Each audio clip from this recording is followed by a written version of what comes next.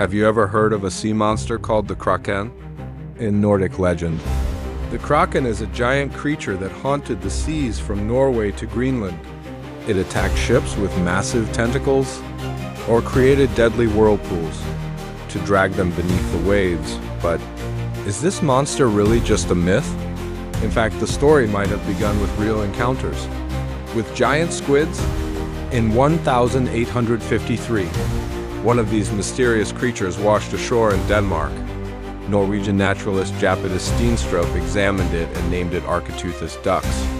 This animal can grow up to 18 meters long, and it has the largest eyes in the animal kingdom. They live more than 1,000 meters, deep where mysteries still lurk, even Carl Linnaeus. In book Systema Natu Rae. The father of modern biology, interestingly, legends also said the Kraken attracted schools of fish.